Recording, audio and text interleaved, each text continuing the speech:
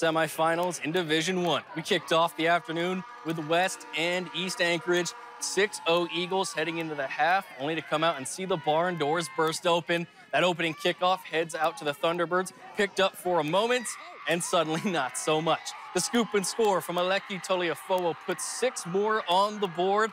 The very next kick, you can call it luck or just straight kicking talent. Talk about a perfect bounce on an onside kick.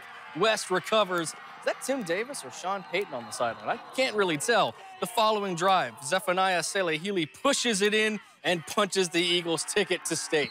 West Anchorage defeats East 34-14, set up now to claim their second title in as many years.